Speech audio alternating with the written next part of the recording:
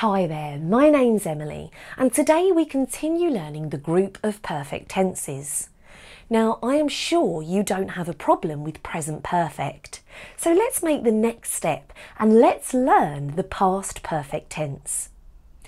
We know that the speaker uses an appropriate time to reflect how exactly he or she sees the action of the verb. By using the past perfect tense, the speaker wants to emphasise that an action happened before some moment in the past or before another action in the past. For example, he was very happy because he had won the lottery. Let's look at the actions described in this sentence. The man was happy in the past. This is past time because he won a lottery before. So it happened before he was happy in the past. In other words, the past perfect can be said as a pre-past time. Let's memorise the following. Number 1, the common situations when past perfect tense is used. And number 2, how the past perfect tense is formed.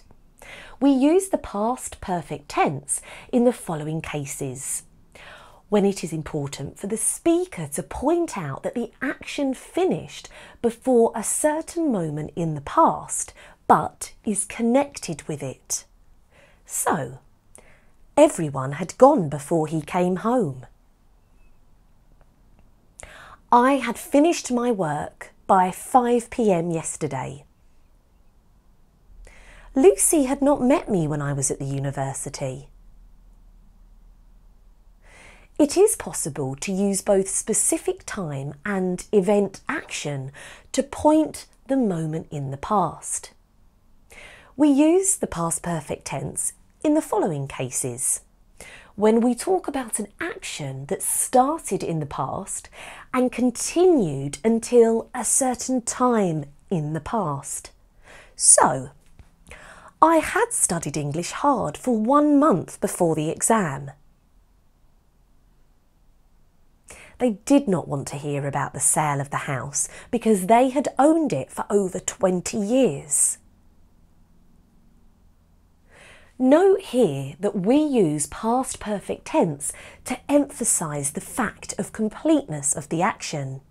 But if we want to emphasise the fact of duration of the action, we should use past perfect continuous. Let's compare. I had studied English hard for 1 month.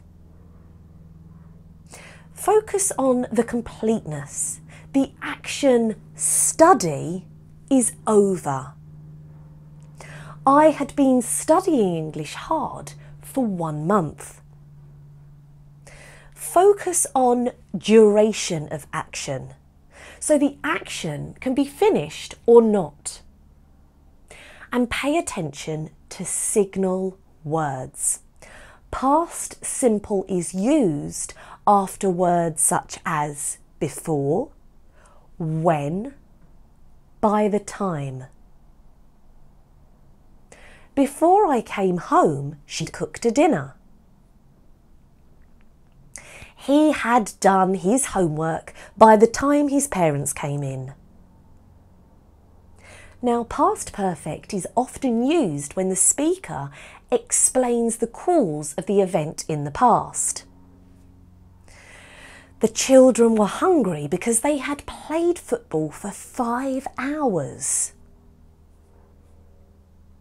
I was not hungry. I had just had my dinner. The past perfect is also often used in indirect speech after the words said, told, asked, wondered, and the like. She told me that she had not seen him. I explained to him that they had already gone. So there's just a few examples. Next, what we should memorise is how the past perfect tense is formed. It is easy. Positive sentence is formed upon the formula subject plus had plus verb in the third form, past participle, plus other Had is used both for plural and singular. The students had prepared themselves for the exam. She noticed that she had lost the keys. He had had the car for 5 years before the accident. Now let's look at how question and negative sentence are formed. In questions sentences, the auxiliary verb had is placed before the subject at the beginning. For example, had she completed the task? Had the boss asked him about that tool? The negative sentence contains the particle not after the had verb. The bus had not left before they came. I had not written the email by 5 p.m. You had not called me before I called you. So there's some examples.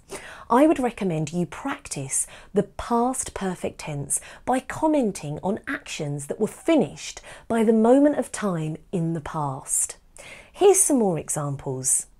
I had cleaned up the mess before they came. Had you spoken to Adam before he left? She had not arrived before the rain started. Why had she agreed to work for such a low salary? So there's just a few examples to help you. Now, please feel free to rewind this video as many times as you need in order to memorise when the past perfect tense is used. And also, please do use the book Usage of English Tenses to learn them in a simple and easy way. The book will help you to learn all about each of the English tenses. And finally, like always, let's remember our proverbs. They are very instructive. This one is make hay while the sun shines. And most importantly, we always finish with practice makes perfect. I look forward to seeing you all in the next session.